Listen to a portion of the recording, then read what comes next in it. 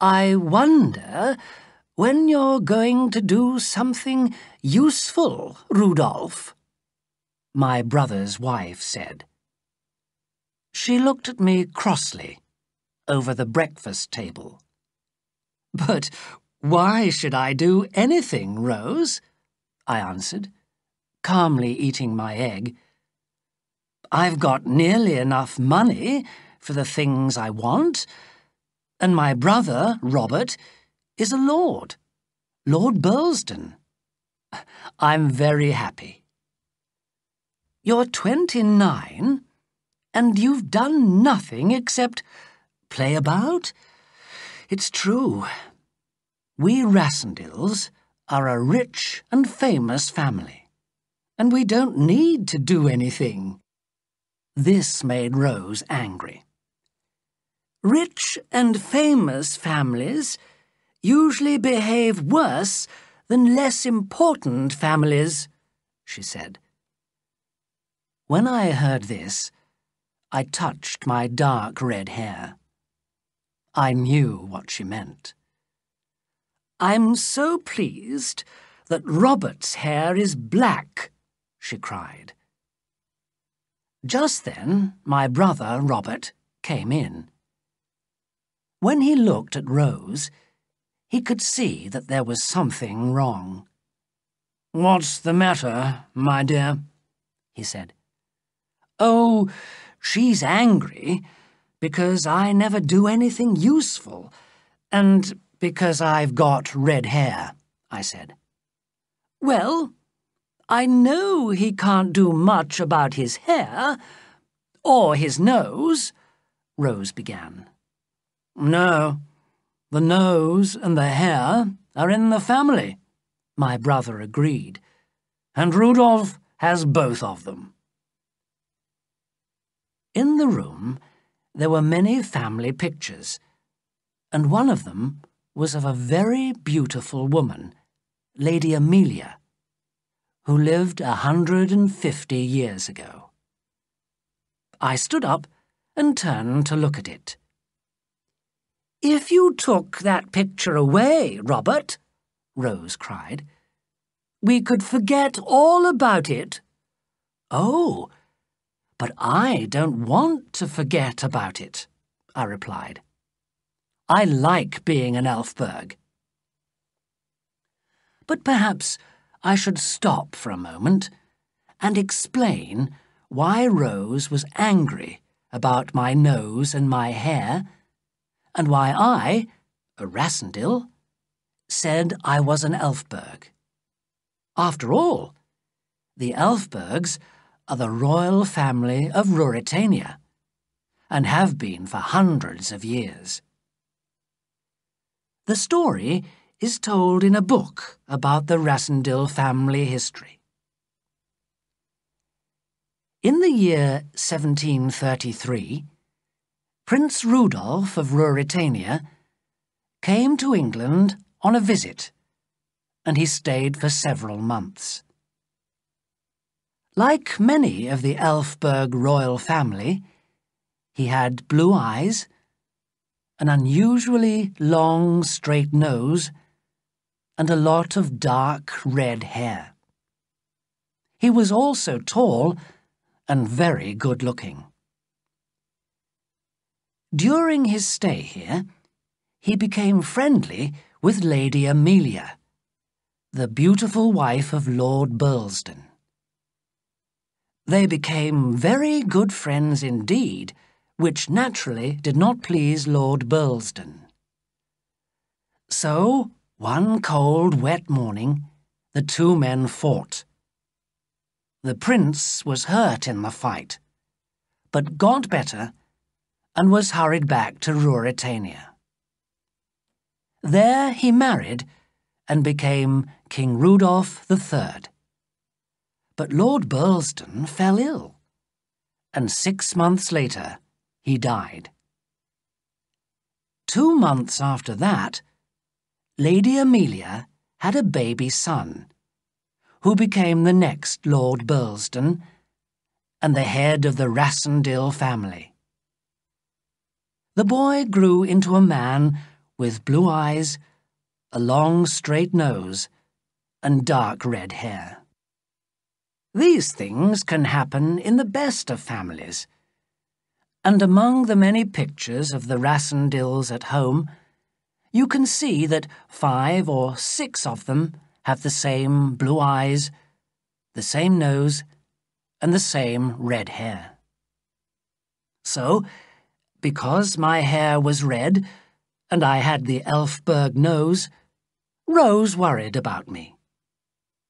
In the end, to please her, I promised to get a job in 6 months' time. This gave me 6 free months to enjoy myself first. And an idea came to me. I would visit Ruritania. None of my family had ever been there. They preferred to forget all about the Lady Amelia. But I saw in the newspaper that in 3 weeks the new young king, Rudolf V, would have his coronation. It would be an interesting time to visit the country. I knew my family would not like my going, so I told them I was going walking in Austria.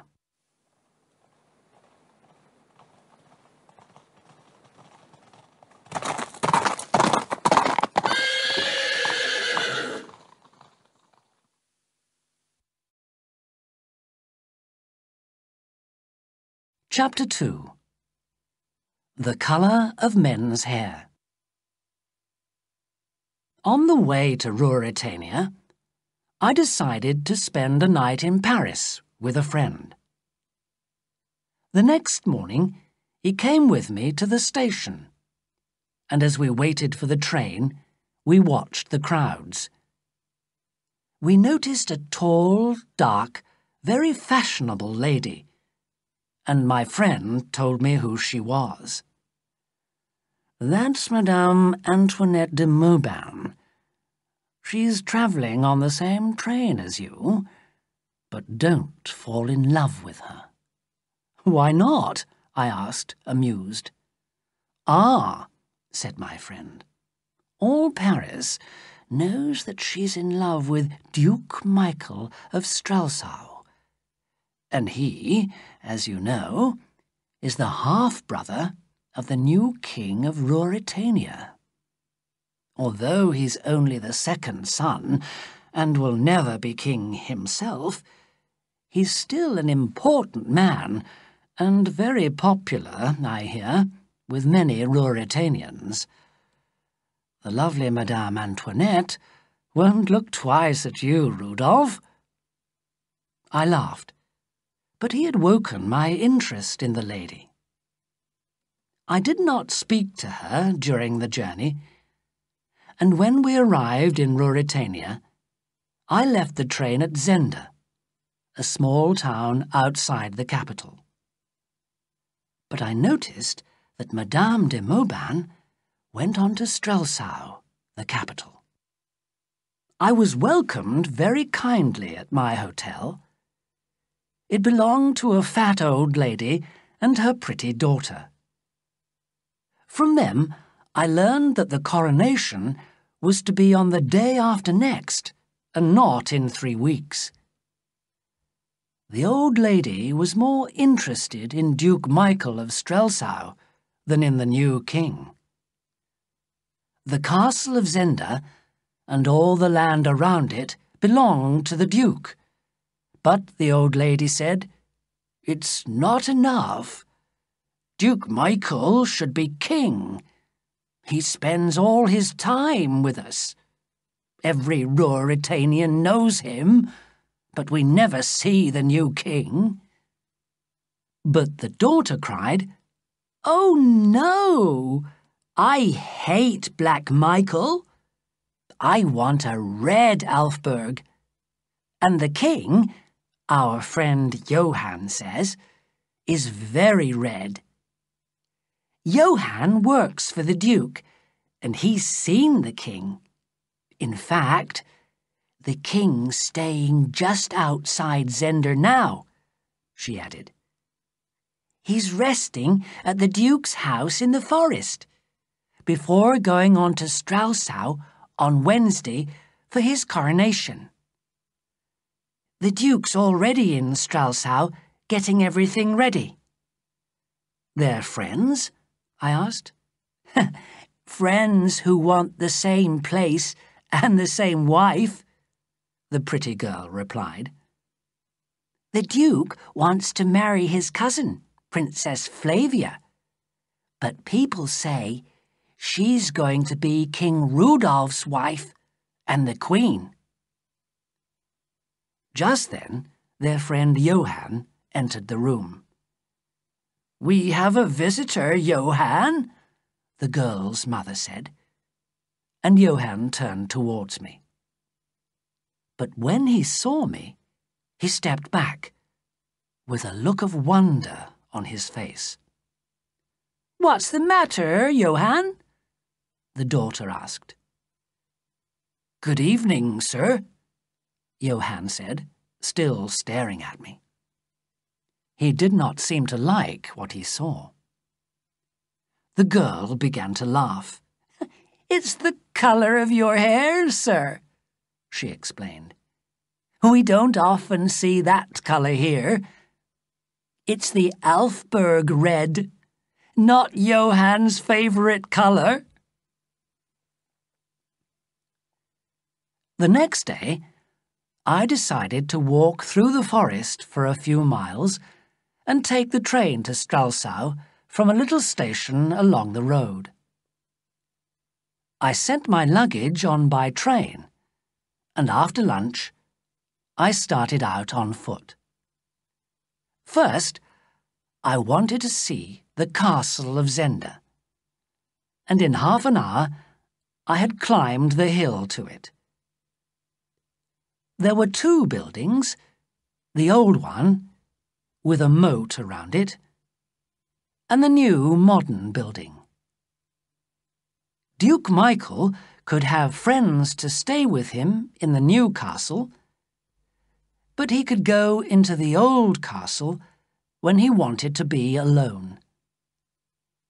The water in the moat was deep, and if he pulled up the drawbridge over the moat, no one could get to him. I stayed there for some time and looked at the castle, and then I walked on through the forest for about an hour. It was beautiful, and I sat down to enjoy it. Before I knew what had happened, I was asleep. Suddenly, I heard a voice say, "Good heavens, he looks just like the king." When I opened my eyes, there were two men in front of me. One of them came nearer. "May I ask your name?" he said. "Well, why don't you tell me your names first?" I replied. The younger of the two men said, "This is Captain Sapt, and I am Fritz von Tarlenheim. We work for the King of Ruritania." "And I am Rudolf Rassendyll," I answered, "a traveller from England. My brother is Lord Burlesdon." "Of course! The hair!" Sapt cried. "You know the story, Fritz?" Just then, a voice called out from the trees behind us. "Fritz? Fritz! Where are you, man?" "It's the king," Fritz said, and Sapt laughed. Then a young man jumped out from behind a tree. I gave a cry, and when he saw me, he stepped back in sudden surprise. The King of Ruritania looked just like Rudolf Rassendyll, and Rudolf Rassendyll looked just like the king. For a moment, the king said nothing, but then he asked, "Captain? Fritz? Who is this?" Sapt went to the king and spoke quietly in his ear. The king's surprise changed slowly to an amused smile. Then suddenly he began to laugh loudly. "Well met, cousin," he cried. "Where are you travelling to?" "To Strelsau, sir. To the coronation." The king looked at his friends, and for a moment he was serious. But then he began to laugh again. "Wait until Brother Michael sees that there are two of us," he cried.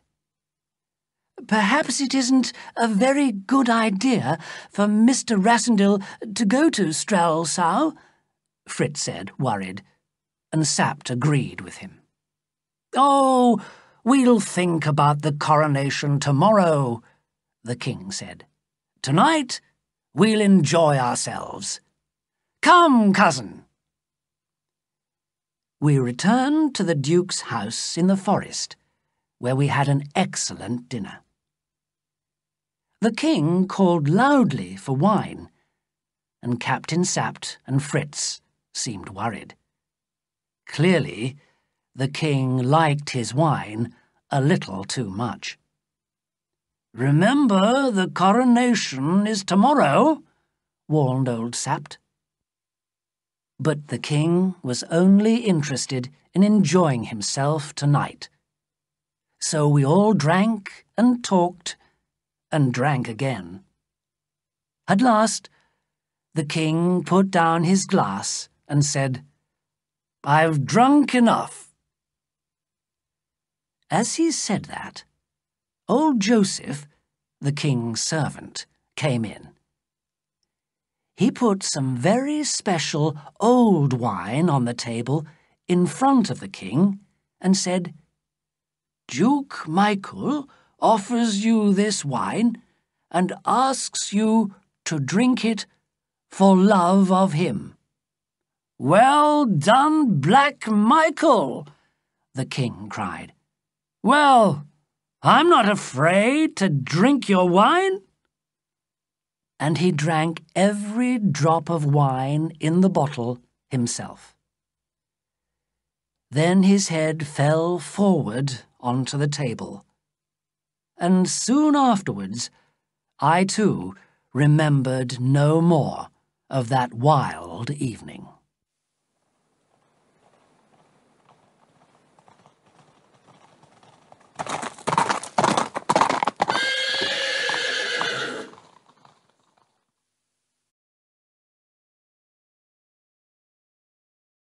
Chapter 3. The king goes to his coronation. I do not know how long I was asleep, but when I woke up, I was cold and wet.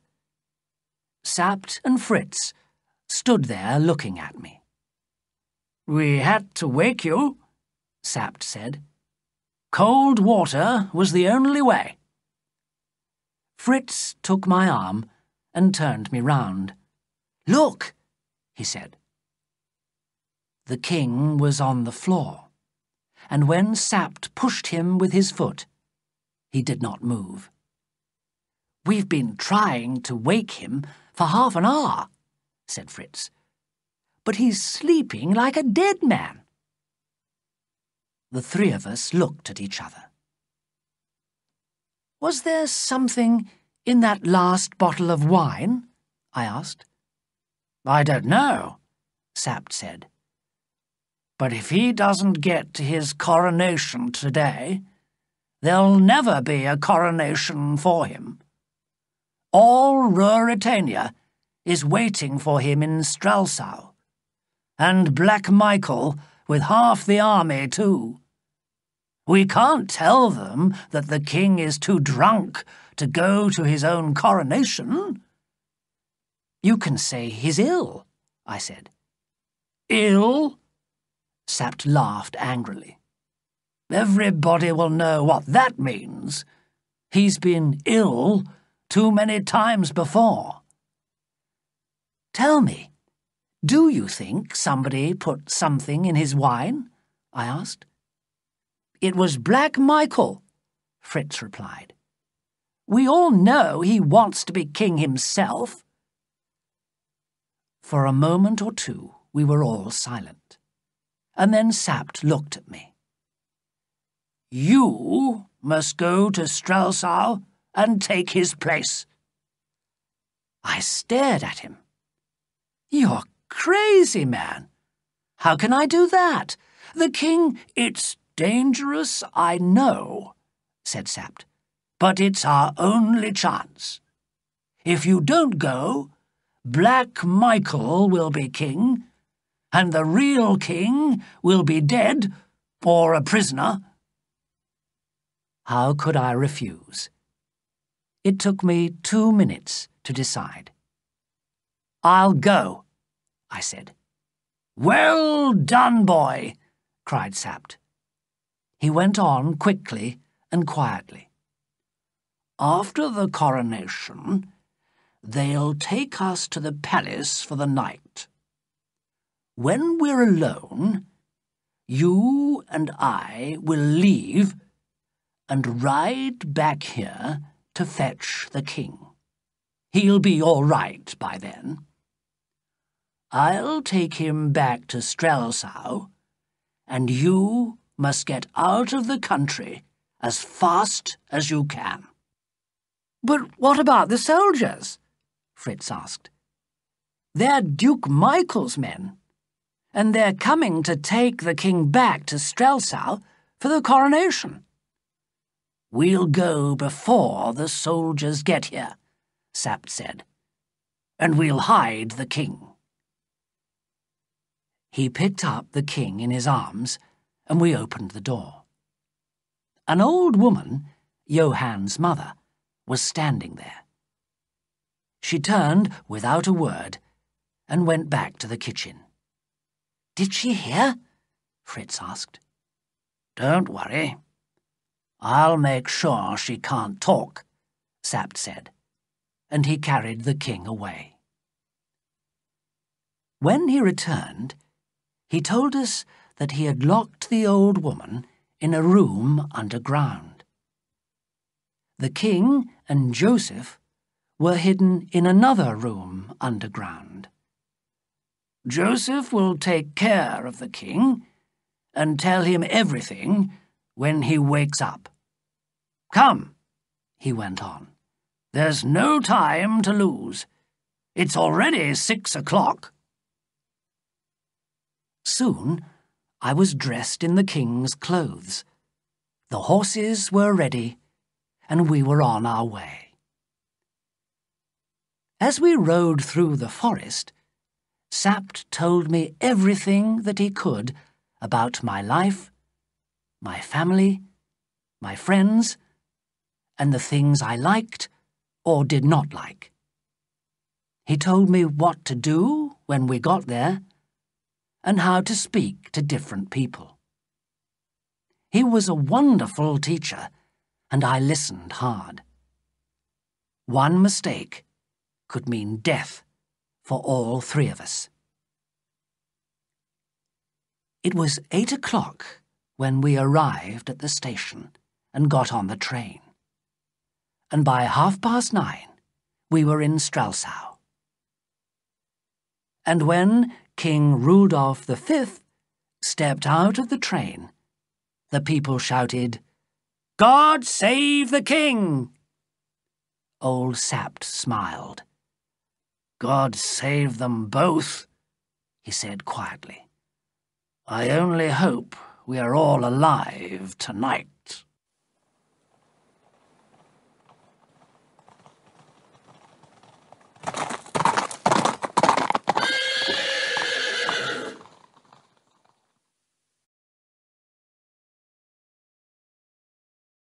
Chapter 4. My Adventures Begin. As we made our way to the palace, I began to feel that I really was the king of Ruritania, with Marshal Strachens, the head of the army, on my right, and old Sapt on my left. I could see that Strelsau was really two towns, the old town and the new town. The people of the old town, who were poor, wanted Duke Michael to be their king. But the people of the new town wanted King Rudolf. We went through the new town first, and it was bright and colourful, with the ladies' dresses and the red roses of the Elfbergs. The people shouted loudly for their king as we passed through the streets. But when we came to the old town, the marshal and Sapt moved nearer to my horse, and I could see that they were afraid for me. "Stay back," I called. "I'll show my people that I'm not afraid of them."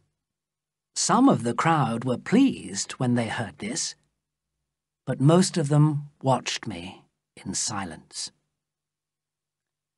Finally, we reached the great church of Strelsau. I remember very little of the coronation, only two faces. One was a beautiful girl with wonderful red hair, the Princess Flavia. The other was the face of a man with black hair and dark, deep eyes, Black Michael. When he saw me, his face turned white. Clearly, he was surprised and deeply unhappy to see me. The coronation seemed to last for hours, but I managed to say and do all the right things. At last it was over, and I was now the King of Ruritania. As Princess Flavia and I drove back to the palace in an open car, one man in the crowd called out, "When's the wedding?" The princess's face went a little pink when she heard this. After a while, she said, "You seem different today, Rudolf. Quieter and more serious. Are you going to become a more sensible person now?" The princess, I realized, did not think very highly of the king. As for me, I thought the king was a very lucky man. "If that will please you, I'll try to do it," I said softly. The princess's face went pink again. Then she said, "You must be careful of Michael. You know—" "I know," I said, "that he wants what I have, and also what I hope to have one day." As I spoke, I looked at her, and she smiled at me prettily. "I wonder what the king's doing now," I thought. The royal dinner went on for a long time, but at last Fritz, Sapt, and I were alone in the king's dressing room. "You did well," Fritz said, "but Rassendyll, be careful. Black Michael looked blacker than ever today, because you and the princess had so much to say to each other." "She's very beautiful," I replied. "Come on," Sapt cried. "There's no time for that now. We must leave for Zenda at once to find the king. If we're caught, we'll all be killed. Black Michael has had a letter from Zenda, so perhaps he knows already. Don't unlock the door, Fritz, while we're away, or you'll be a dead man. Say the king must be left alone to rest. Now, come on. The horses are ready." Fritz and I shook hands. Then I covered my red hair and most of my face. Sapt and I left the room by a secret door. and we found ourselves outside, at the back of the palace gardens. A man was waiting there with 2 horses. Soon we left the town behind us, and we were out in the country. We rode like the wind, and by 10 o'clock had come to the edge of the forest of Zenda. Suddenly, Sapt stopped. "Listen," he said quietly. "Horses behind us. Quick, get down. The castle's to the left," he continued. "Our road's to the right." We hid in the thick trees, and we waited and watched. The men came nearer. It was Black Michael and another man. When they came to the 2 roads, they stopped. "Which way?" the Duke asked. "To the castle," the other man cried. "They'll know there what's been happening." The Duke waited for a moment.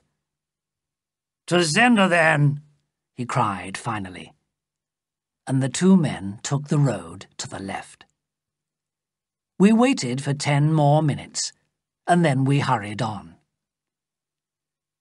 When we arrived at the house in the forest, we ran to the underground rooms. The one where Sapt had locked up the old woman was empty. She had escaped. The other room was locked.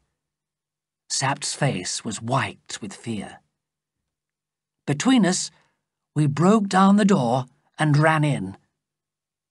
I found a light and looked round the room. The servant Joseph was on the floor, dead. I held up the light and looked in every corner of the room.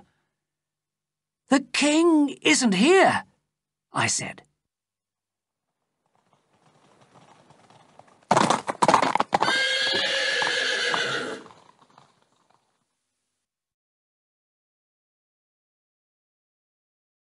Chapter 5. His Majesty returns to Strelsau. It was 1 o'clock in the morning. For a few minutes we said nothing. Then Sapt cried, "The Duke's men have taken the king prisoner." "Then we must get back and wake everyone in Strelsau," I cried. "We must catch Black Michael before he kills the king." "Who knows where the king is now?" Sapt answered. Then suddenly he began to laugh.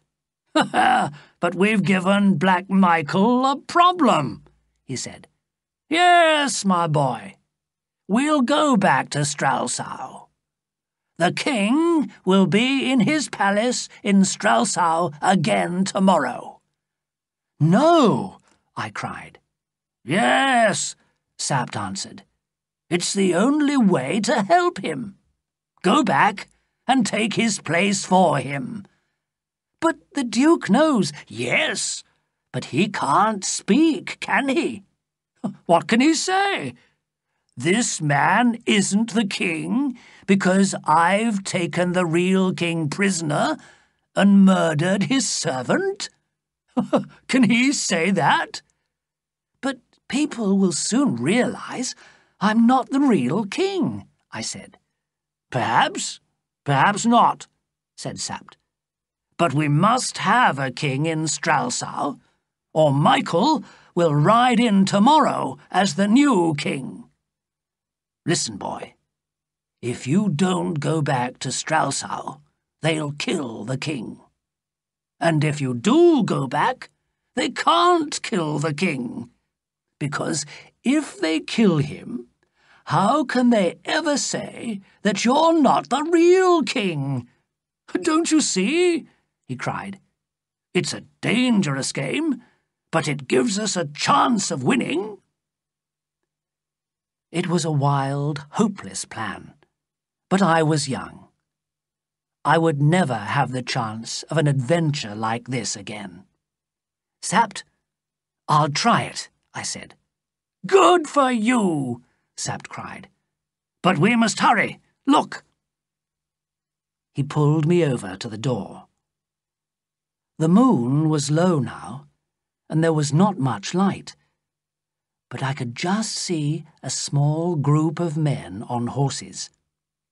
They were Black Michael's men, probably coming to take the dead body of Joseph away. "We can't let them go without doing something," I said, thinking of poor Joseph. "Right," Sapt agreed. We ran out of the back of the house and quickly got onto our horses. Silently, we waited in the darkness, and then we galloped round the house and straight into the group of men. Between us, we killed 3 of them. But a bullet hit my finger, and it began to bleed. We rode hard all night, and it was about 8 or 9 o'clock in the morning when we reached Strelsau. Luckily, the streets were still empty. We arrived at the palace, went in, and got to the dressing room. When we opened the door, Fritz was asleep, but he woke immediately. When he saw me, he fell to the ground and cried, "Thank God, Your Majesty! You're safe!" "Well done, boy!" Sapt shouted. "We'll do it!" Fritz stood up. He looked at me. Up and down and up. Then he took a step backwards. "Where's the king?" he cried. "Be quiet," Sapt warned him. "Someone will hear." Fritz's face was white now. "Is the king dead?" he asked quietly. "Please God, no," I answered. "But Black Michael has him." The next day was a long one for me. Sapt talked to me for 3 hours about what I must do and what I must say, what I liked and what I didn't like. Then I had to do some of the king's business, but because of my damaged finger, I did not have to write my name on any papers. When at last I was alone with Sapt and Fritz, we began to talk about Black Michael. Fritz told me that Black Michael had 6 very dangerous men among his servants. 3 Ruritanians, a Belgian, a Frenchman, and an Englishman. They did anything that the Duke ordered, and did not stop at murder. 3 of them, the foreigners, Fritz had heard, were in Strelsau now with Duke Michael. Sapt banged the table with his hand in excitement. "Then the king must be alive. Michael's brought the foreigners with him and left the 3 Ruritanians to hold the king prisoner. Usually, the 6, as they're called, go everywhere with him." Fritz wanted to do something immediately about Black Michael and his men, but Sapt and I realized that we could not do anything openly. "We'll play a waiting game and let Michael make the first move," I said. And so I continued as King of Ruritania. In order to help the real king, I tried to make myself popular with the people. I went riding through the streets, smiling and talking to everybody. I also went to visit the Princess Flavia. The king's officials had told me that the princess was very popular, and the people hoped that she would become my wife. It was easy for me to pretend to be in love with the princess. Too easy. Those beautiful eyes and that lovely smile were stealing my heart. Here was my greatest danger. I was pretending to be another man, but losing my own heart. On my first visit, we sat together for a long time, talking of this and that. When I got up to leave, Princess Flavia said, "Rudolf, you will be careful, won't you? You have enemies, as I'm sure you know. And your life is very important to Ruritania." "Only to Ruritania?" I asked softly. "And to your loving cousin," she answered quietly. I could not speak. I took her hand in mine. Then, with a heavy heart, I left. Of course, I made many mistakes in my new life as king. But I managed to talk my way out of them, with luck, and with help from Fritz and Sapt. It was like living on a knife edge. Once, I met my brother Michael in the princess's house. We smiled and talked politely, but I could see the anger in his black eyes.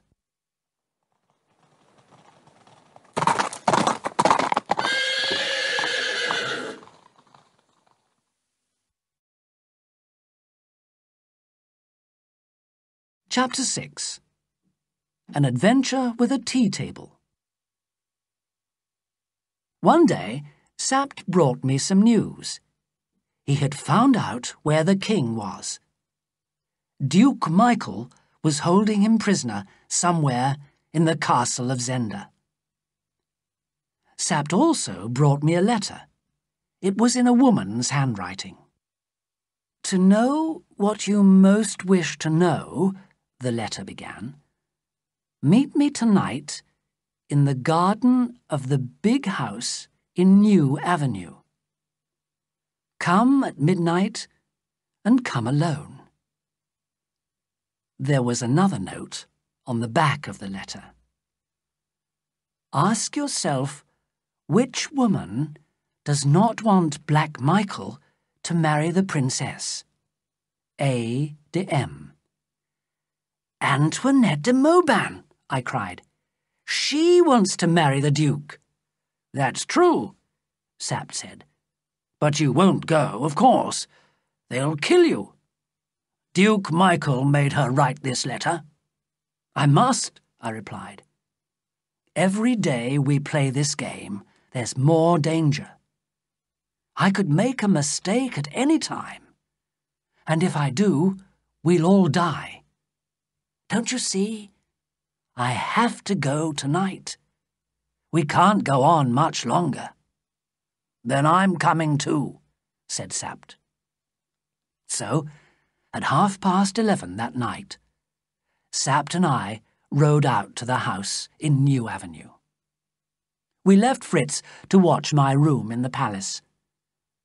The night was dark, so I took a lamp. I also had my revolver and a knife. We soon reached the house and came to a gate in the wall. I got off my horse. "I'll wait here," said Sapt.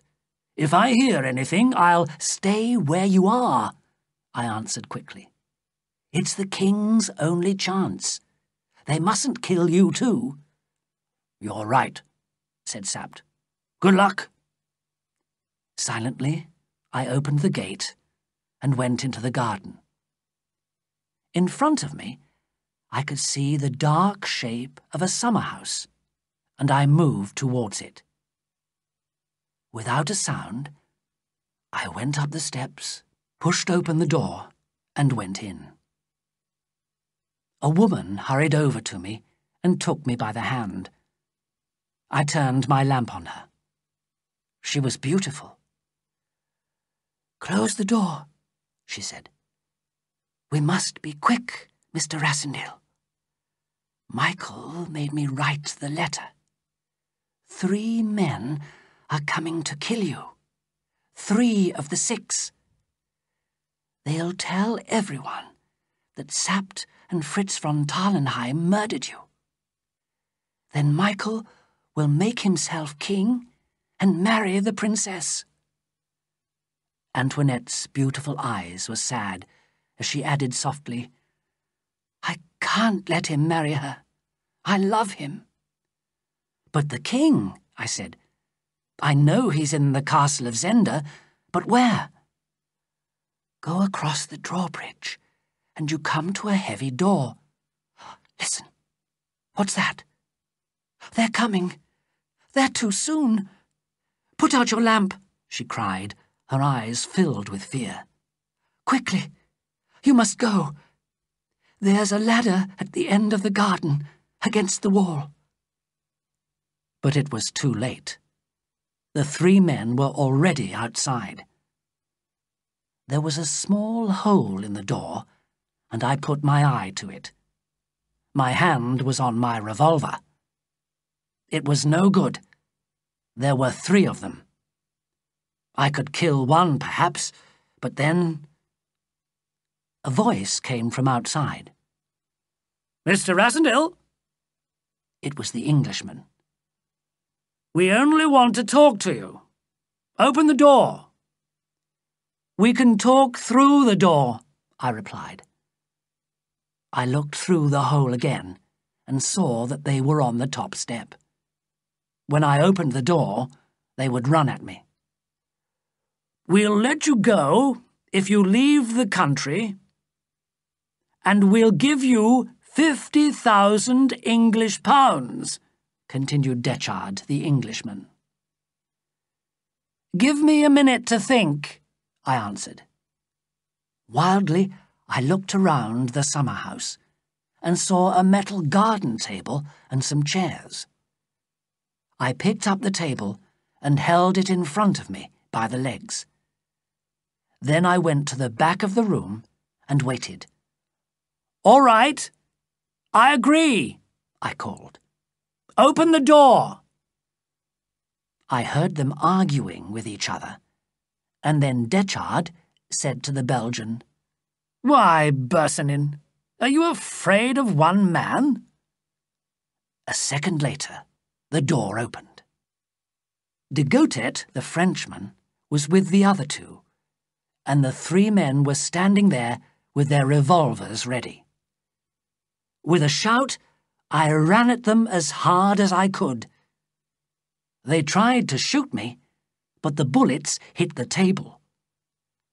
The next second, the table knocked them to the ground, and we all fell on top of each other. Quickly, I picked myself up and ran for my life through the trees. I could hear them coming after me. Was Antoinette right? Was there really a ladder by the wall? I reached the end of the garden. The ladder was there.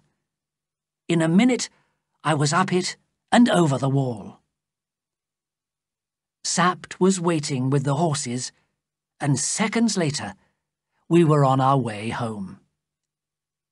And as we rode, we laughed, because I had fought Duke Michael's dangerous men with a tea table.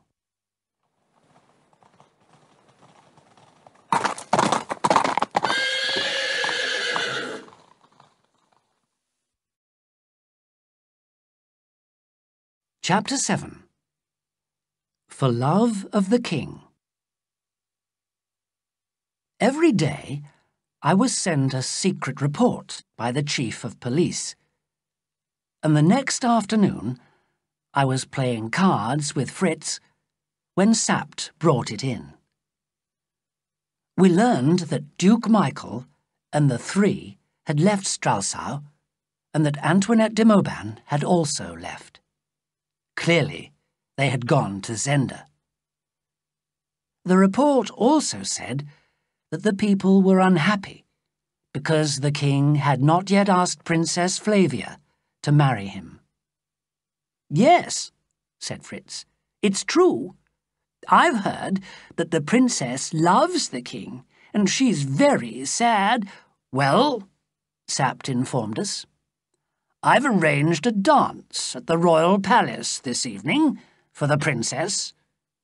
"Why wasn't I told?" I asked angrily. But Sapt continued, Everything is arranged, and tonight you must ask the princess to marry you." "No, I'll do nothing to hurt her," I cried. "All right, my boy," Sapt smiled gently. "Just say something nice to her then. Remember, she thinks you're the king, and we don't want her to be angry with him, do we?" I understood, of course. If the king was saved, then Flavia must marry him.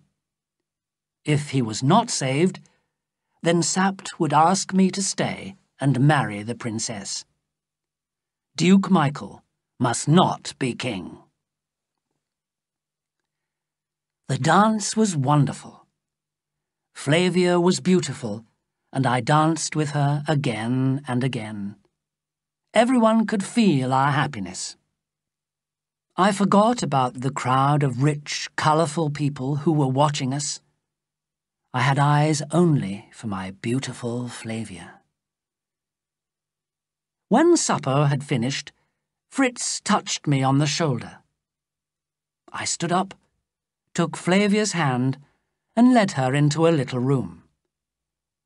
They brought coffee to us, and then the door was closed quietly. The princess and I were alone.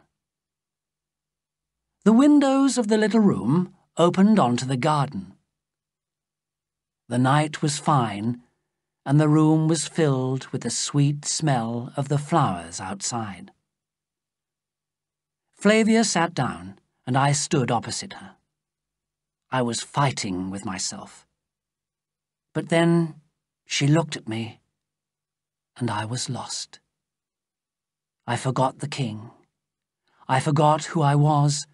I forgot everything. I fell to my knees, took her gently in my arms, and kissed her. Suddenly, she pushed me away. "Is it true? Do you really love me?" she cried. "Or is it because you're the king and you must marry me?" "No," I answered quietly. "I love you more than my life." Flavia smiled. "Oh, why do I love you now?" she said softly. "I didn't love you before, but I do now." How happy I was. It was not the king she loved. It was me. It was Rudolf Rassendyll. But as I looked into her lovely face, I knew I could not live with the lie. How could I pretend to be the king any longer? "There's something I must tell you," I began in a low voice. "Your Majesty," said a voice from the garden. "People are waiting to say goodbye." It was Sapt. He had heard me talking to the princess. "We'll come," I replied coldly. But Flavia, her eyes full of her love for me, held out her hand to Sapt as he came into the room. He took it and said softly and sadly, "God save your Royal Highness." And then he added, "But before all comes the king. God save the king." When Sapt told the people that Princess Flavia had accepted the king as her future husband, they were wild with happiness. "You know, Sapt," I said sadly, "I could marry the princess and let my people kill Duke Michael and the king." "I know," Sapt replied quietly. "So we must go to Zenda and bring the king home at once," I said. Sapt put his hand on my shoulder. "You're the finest Elfberg of them all," he said, with feeling. Before we left Strelsau, I saw the marshal and asked him to stay near Flavia, to take care of her and to keep her safe from Duke Michael. Then I went to say goodbye to her. At first she was cold with me. She did not understand why I wanted to leave her. But her anger changed to fear when I told her that I was going after Duke Michael. "Oh, Rudolf, be careful," she cried. "He's a dangerous man. Please come back safely to me." "Duke Michael can never keep me away from you," I promised. But in my heart, I knew that another man could.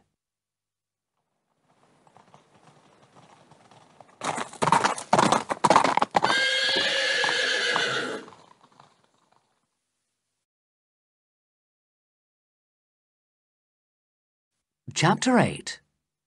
Back to Zenda. The next day, Sapt, Fritz and I left Strelsau to go to Tarlenheim house. This fine, modern house belonged to Fritz's uncle and was near the castle of Zenda. We had 10 brave young men with us. Sapt had told them that a friend of the king's was a prisoner in the castle of Zenda, and that the king needed their help. Michael, of course, knew of my arrival. But I was sure he did not understand why I had come. He would think that my plan was to kill him and the king, and marry the princess myself. So I had not been in the house an hour when he sent 3 of the 6 to me. These were not the 3 men who had tried to kill me. This time, he sent the 3 Ruritanians, Lauengram, Krafstein, and young Rupert of Hentzau. "Duke Michael is very sorry that he can't welcome you himself," explained Rupert of Hentzau. "But sadly, he's ill at the moment." "I hope that my dear brother will soon be better," I replied with a smile. Rupert threw back his head, shook his black hair, and laughed. He was a good-looking young man. People said he had broken many hearts already. "Oh, I'm sure he will," he answered. That evening, instead of having dinner at the house, Fritz and I went to the little hotel in the town of Zenda where I had stayed before. "Ask for a room where we can dine alone," I said to Fritz. "And ask the pretty girl to bring our food." I covered my face, and the girl came and put the wine down on the table. When she turned to go, she looked at me, and I let her see my face. "The king!" she cried. "You were the king! Oh, I'm sorry, sir. I'm sorry. The things that we said." "Forget that now," I answered. "You can help me. Bring our dinner, but tell no one that the king is here." She came back in a few minutes, looking very serious. "How's your friend Johann?" I began. She looked surprised. "Oh, we don't see him very often now," she answered. "He's very busy at the castle." "But you could get Johann to meet you tomorrow night, couldn't you? At 10 o'clock, perhaps? On the road out of Zenda?" "Yes, sir." "You're not going to hurt him?" "Not if he does what I say. Go now, and say nothing about this." After dinner, we left to go back to Tarlenheim house. We had almost reached it when we saw Sapt running to meet us. "Have you seen them?" he cried. "Who?" I asked. "Duke Michael's men. Don't go out unless you have 6 men or more with you," he said. "You know Bernenstein, one of your men?" "Of course," I answered. A good, strong man, about as tall as me. Well, they tried to kill him. He's upstairs now with a bullet in his arm. He was walking in the woods and he saw 3 men. Suddenly, they started shooting at him, so he began to run. He was lucky. They were afraid to come too near the house, so he escaped. But it was you they wanted to kill. Sapt, I said, I promise I'll do one thing for Ruritania before I leave it. What's that? Asked Sapt.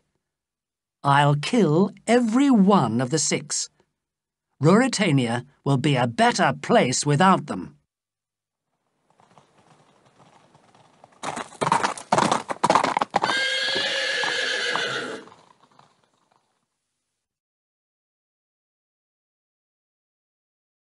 Chapter 9. News of the prisoner. The next morning, I was sitting in the garden in the sun when suddenly I saw young Rupert of Hentzau on horseback coming through the trees towards me. He was not afraid of my men, but asked to speak with me alone. He said he had a message for me from the Duke of Strelsau. I asked my friends to move away, and Rupert came and sat down near me. Rassendyll, he began. The Duke, don't you know how to speak to the king? I asked. Why pretend with me? Because it isn't finished yet. Well, I'm here because I want to help you. Then give me the message. What does the Duke want? I asked. He wants you to leave. He'll take you safely out of the country and give you £100,000. I refuse, I replied immediately. Rupert laughed. I knew it, he cried. Duke Michael doesn't understand men like us. You must die, then, he added carelessly. Yes, I answered, but you won't be alive to see me die. I laughed. How's your prisoner? I added. Alive, he replied. How's the pretty princess? I took a step towards him. Go now, before I kill you, I shouted angrily. Rupert turned, but suddenly he came back. He put out his right hand. Shake hands, he called. Of course, he knew what I would do. I put my hands behind my back. Quickly, his left hand moved towards me. In it, he held a dagger, and it was coming straight at my heart. I jumped to one side, and the dagger went deep into my shoulder.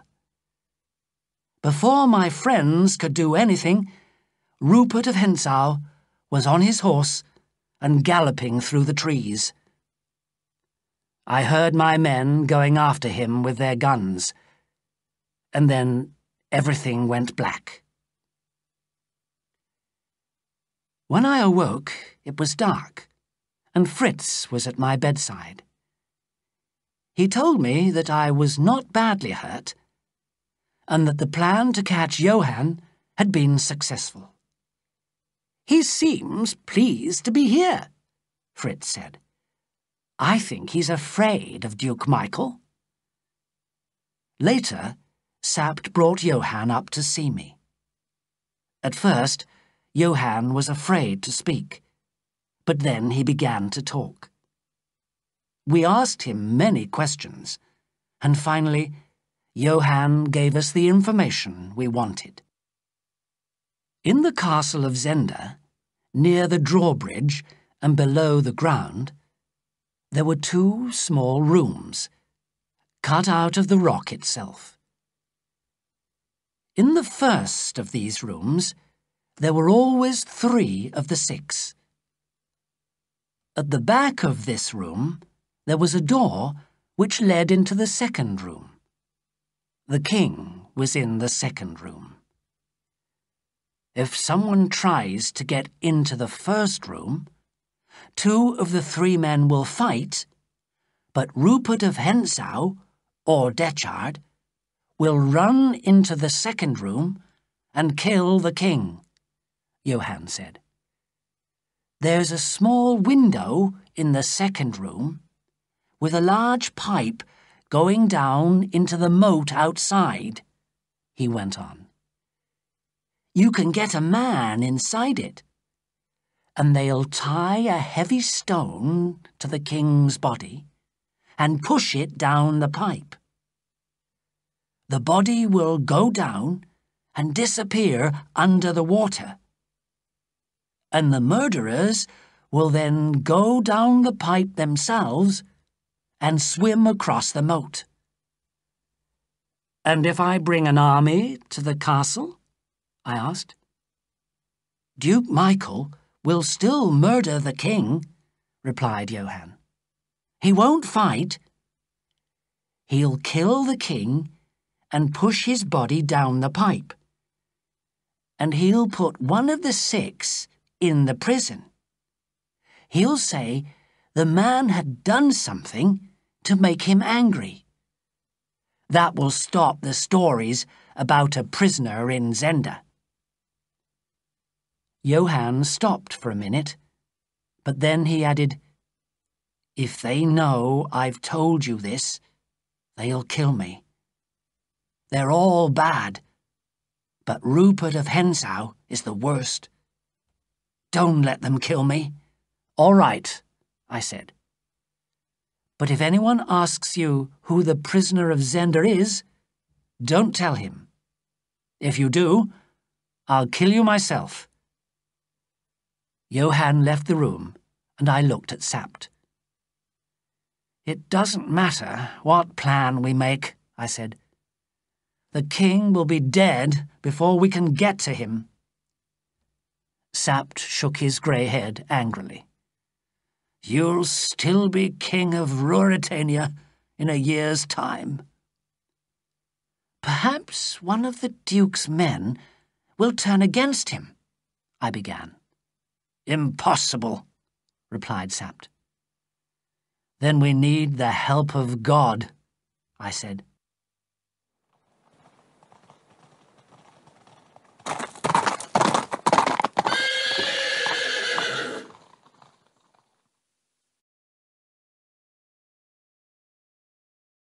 Chapter 10.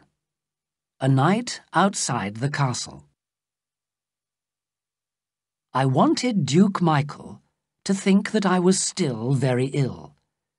So we told the newspapers that the king had had a very serious accident. When Princess Flavia read this, she was very worried, and she decided to come and see me. The marshal could not stop her, and although I was afraid for her, I was excited at the thought of seeing her again.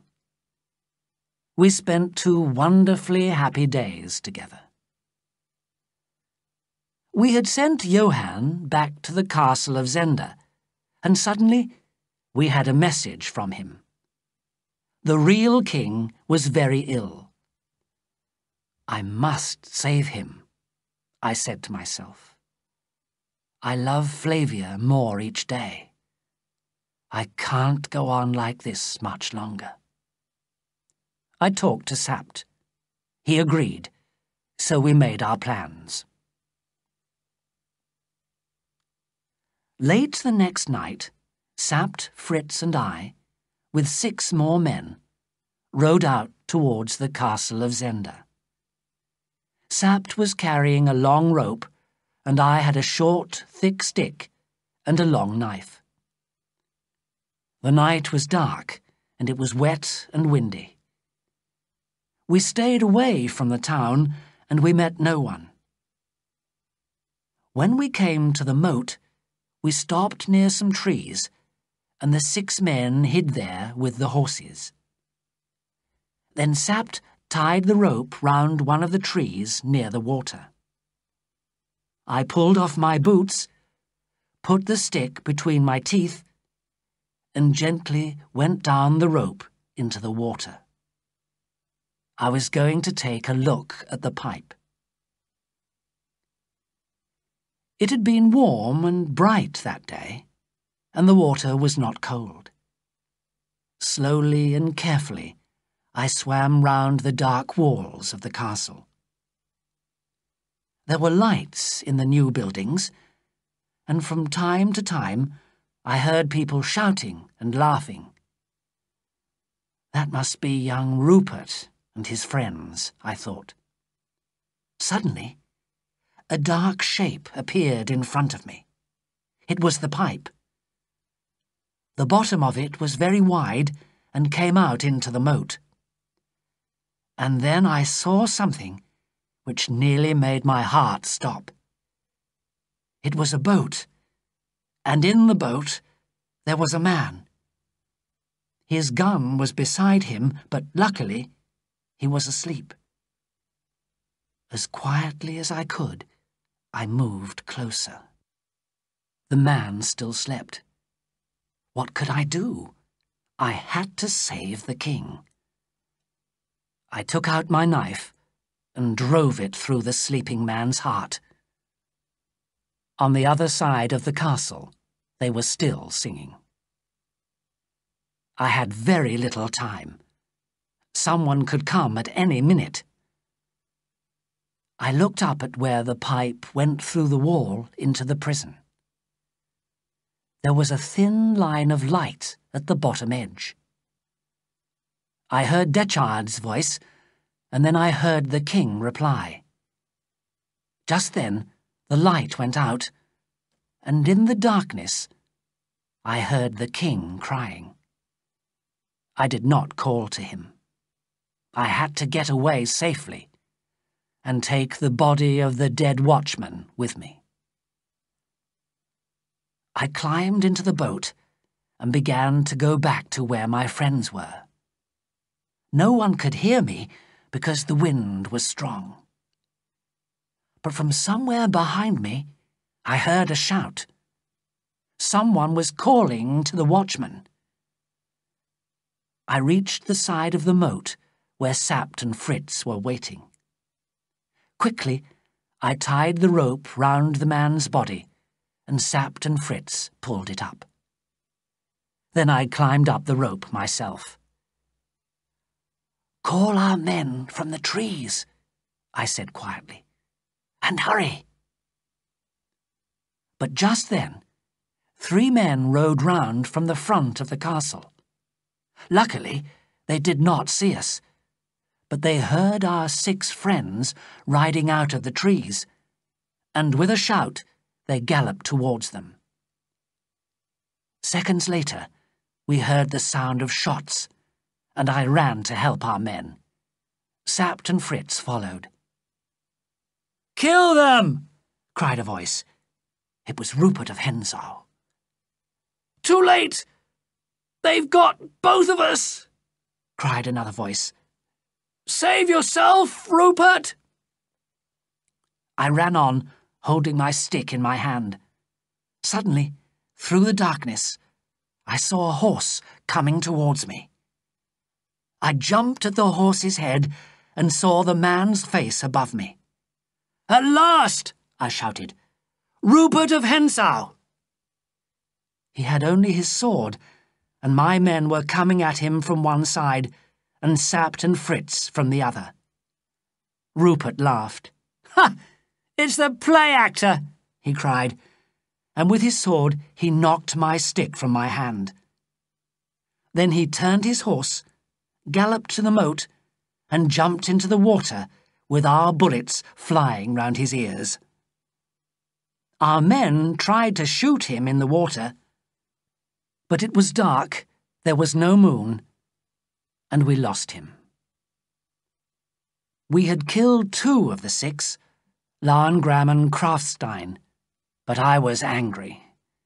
3 of our brave friends were also dead, and we carried them home with a heavy heart. And I did not like to hear Rupert call me a play actor. Of course, Michael and I could not let the people know that we were enemies. So in the daytime, it was safe to be in the town of Zenda. One day, soon after our night outside the castle, Princess Flavia and I were riding through the town when we saw a group of people dressed in black going to the church. Rupert of Hentzau was with them, and when he saw us, he turned his horse and came towards us. "It's the funeral of my dear friend, Lauengram," he said, in answer to our question. "I'm sorry your friend is dead," I said to him. "And I'm sorry too," Flavia added, her beautiful blue eyes sad. Rupert looked at her and smiled. Then he turned and rode away. Although I was angry because he had smiled at Flavia, I went after him. "You fought bravely the other night," I said, "and you're young. Help me save the king, and I'll help you." But Rupert was not interested. "No," he answered. "But if they were both dead, the king and the duke, then you could be king and marry your princess, and I could be rich and have the woman I want." "Antoinette de Mauban?" I asked carelessly, trying not to show my interest. "Yes," replied Rupert. "I hate the duke. She loves him, not me." Angrily, he joined the funeral group again. Strangely, when we returned home, there was a message for me from Antoinette herself. "I helped you once. Help me now. Save me from this terrible place. Save me from these murderers." I was sorry for her, but what could I do?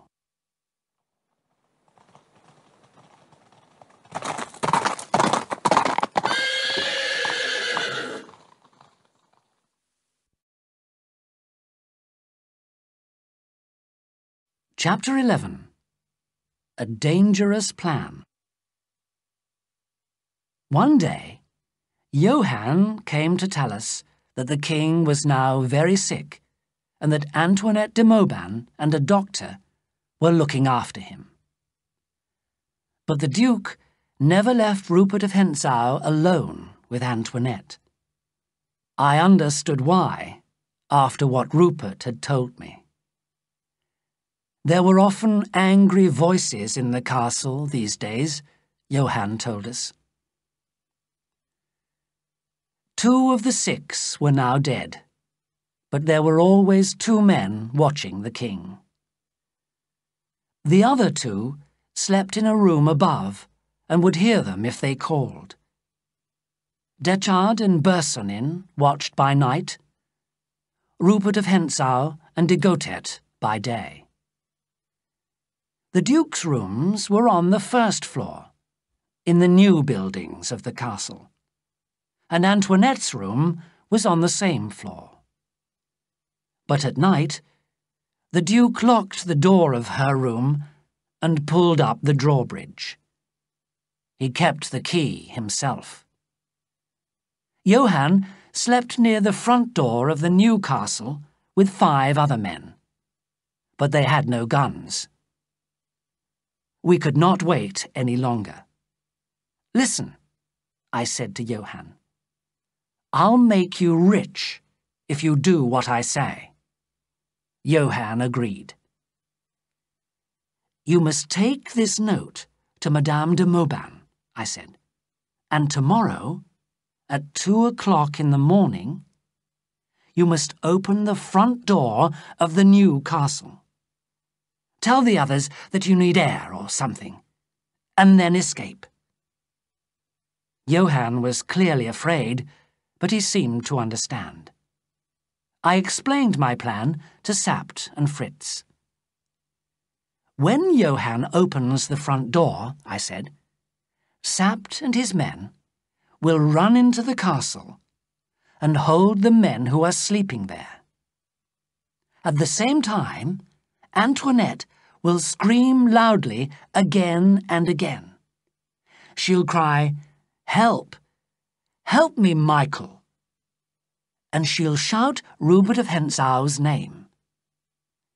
Duke Michael will hear, and he'll run out of his room straight into the hands of Sapt. Sapt will get the key from the Duke and let down the drawbridge. Rupert and Degotet will hear the noise and hurry to cross the drawbridge. I'll hide by the bridge in the moat, and when they try to cross, I'll kill them.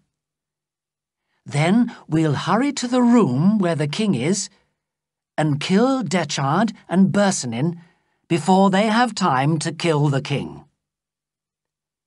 The others listened in silence. It was a very dangerous plan, and I did not really think it would work, but we had to try.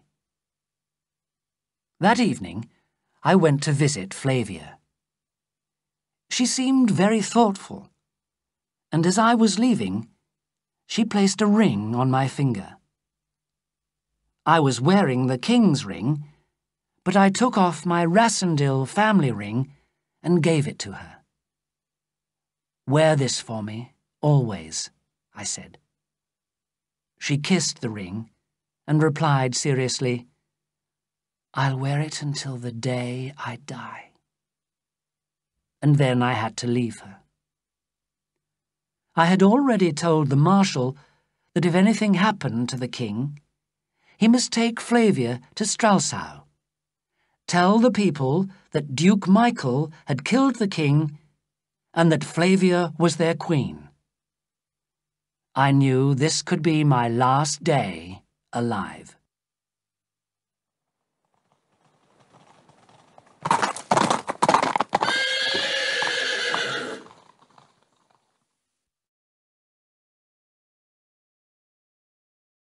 Chapter 12. The Prisoner and the King. We needed bad weather, but it was a fine, clear night. At midnight, Sapt, Fritz, and their men left and rode quietly through the woods towards the castle. If everything went well, they would get there at 1:45 and wait for Johann to open the front door. If Johann did not open the door, Fritz would come round to the other side of the castle to find me. If I was not there, then I was dead, and the king too. Sapt and his men would go back to Tarlenheim house and return with the marshal and more men to get into the castle. So, half an hour later, I too left Tarlenheim. I took a shorter way than Sapt, and when I reached the moat, I hid my horse in the trees, tied my rope round a strong tree, and let myself down into the water. Slowly, I began to swim along under the castle walls. Just after 1:45, I came to the pipe and waited quietly in its shadow. Light was coming from Duke Michael's window opposite me across the moat, and I could see into the room. The next window along, which Johann had said was Antoinette's room, was dark. Then the Duke's window opened, and Antoinette de Mauban looked out. Behind her, there was a man. Rupert of Hentzau. What was he doing in the Duke's room, I wondered. Rupert tried to put his arm round Antoinette, but she moved quickly away. At that moment, I heard the door of the room open, and then the angry voice of Duke Michael. "What are you doing here?" he cried. "Waiting for you, sir," Rupert replied quickly. "I couldn't leave the lady alone. Well, now you can go to bed. Are Detchard and Bersonin watching the prisoner? Yes, sir. A few minutes later, Rupert crossed the drawbridge, and it was pulled up. The light in Duke Michael's room went out, but a light came on, and stayed on, in Antoinette's room. In the silent darkness, I waited. For about 10 minutes, everything was quiet, but suddenly, I heard a noise on my side of the moat. A dark shape appeared in the gateway to the bridge, then turned and began to climb down some hidden steps in the wall. It was Rupert of Hentzau again, with a sword. Silently, he went down into the water and swam across the moat. Then he climbed out, and I heard him unlock the door. It was clear that Rupert of Hentzau had his own secret plans for that night. It was not yet time for Johann to open the front door for my friends, and I still had to wait. I climbed up to the gateway of the bridge and hid in a dark corner. Now no one could enter or leave the old castle without fighting me. I wondered what Rupert was doing now, and a few seconds later I found out. There was a sudden crash, and then a woman's screams rang through the night. "Help me! Michael! Rupert of Hentzau!" Those were the words that I had written for Antoinette. But these were screams of real fear, and soon I heard shouts and the sound of fighting from Antoinette's room. Then Rupert appeared at the window. His back was towards me, but he was fighting. "That's for you, Johann!" I heard him cry. Then, "Come on, Michael!" So Johann was in there too, fighting at the Duke's side. How could he open the door for Sapt now? More of the Duke's men had run to the room, and the noise of the fighting grew louder. Suddenly, Rupert gave a wild laugh, and with his sword in his hand, jumped from the window into the moat below. At that moment, the door of the old castle opened, and de Gotet appeared beside me. I jumped at him with my sword, and a second later, he fell dead in the doorway without a word or a sound. Wildly, I searched his body for the keys. I found them, and in a minute, I was in the first room where Bersonin and Detchard were. But there was only Bersonin in the room. Before he had time to realize that I was there, I had killed him. Detchard had run into the king's room and locked the door behind him. I ran at it to break it down. But would I be in time? Was the king already dead? The king was standing helplessly by the wall. But the doctor was also in the room, and the brave little man had thrown himself at Detchard. He gave his life for the king, because, as I entered, Detchard pulled himself free and drove his sword into the doctor's side. Then, with an angry shout, Detchard turned to me. We fought long and hard. Detchard was an excellent swordsman, and I was growing tired. He drove me back against the wall, gave me a deep cut in the arm, and began to smile. In a second, he would kill me. Suddenly, the king realized who I was. "Cousin Rudolf!" he cried. Then he picked up a chair and threw it at Detchard's legs. The Englishman, jumping to one side, turned his sword against the king, and with a cry, the king fell to the ground. Detchard moved towards me again, stepped in the doctor's blood on the floor, and fell to the ground himself. I had him. A second later, his body lay across the dead doctor. But was the king dead? I had no time to find out, because just then I heard the noise of the drawbridge coming down. And that wild cat, Rupert of Hentzau, was still alive.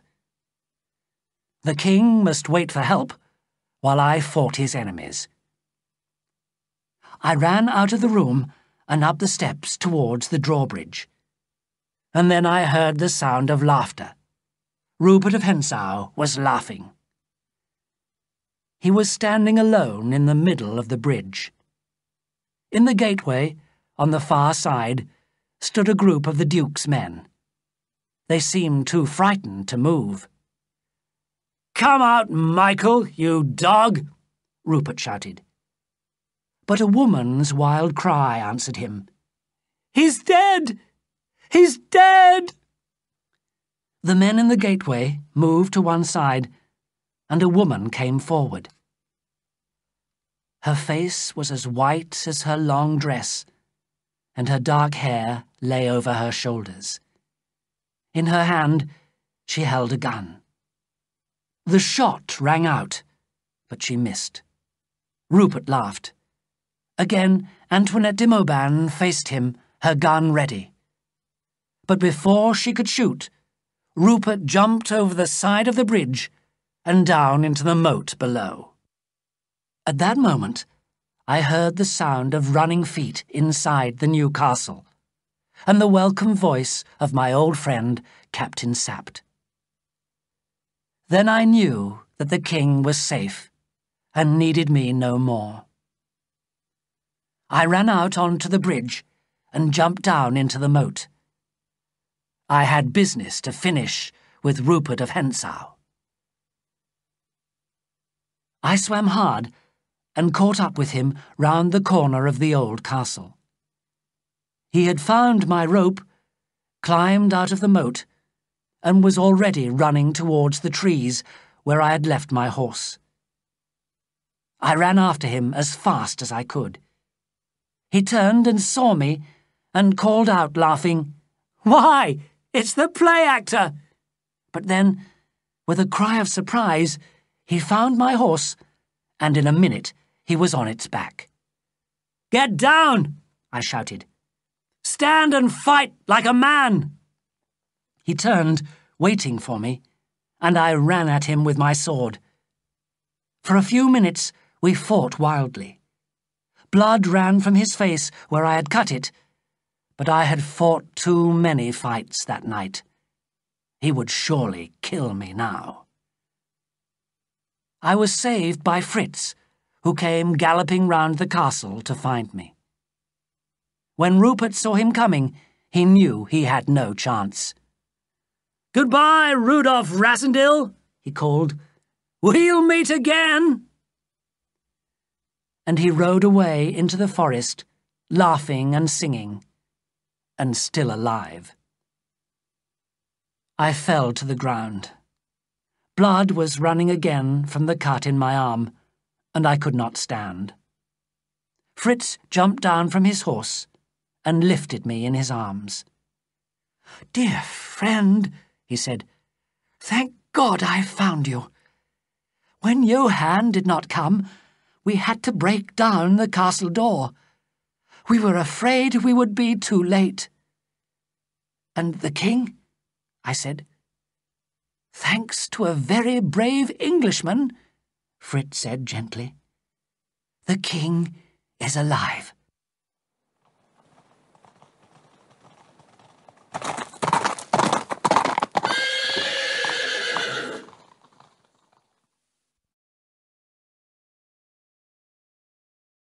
Chapter 13.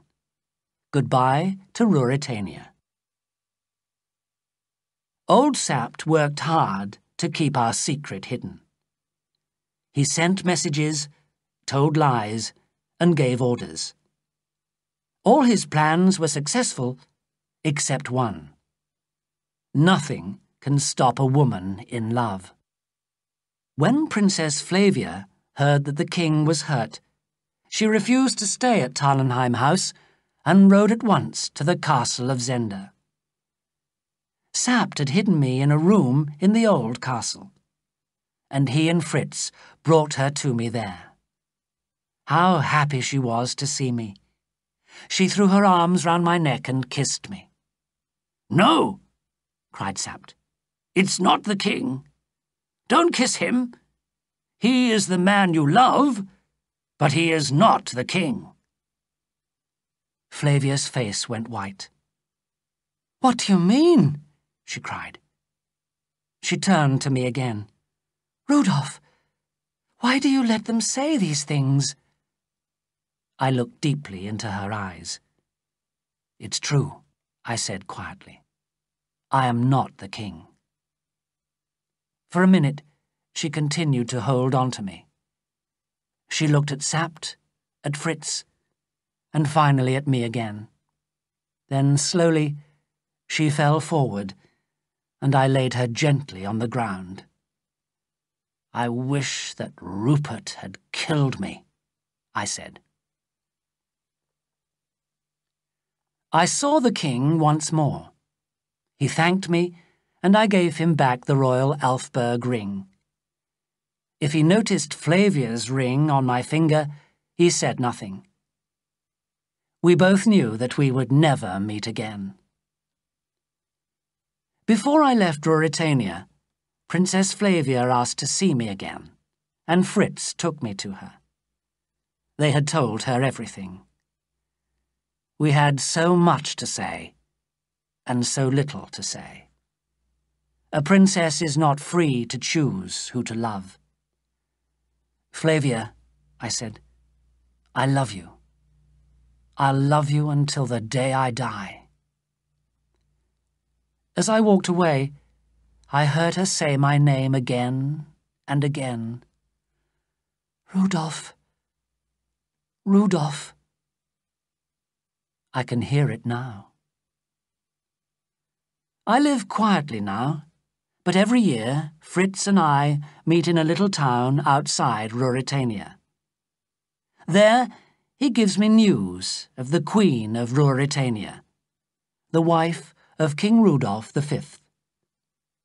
And every year he brings me a red rose and a note with the words written, "Rudolf, Flavia, always."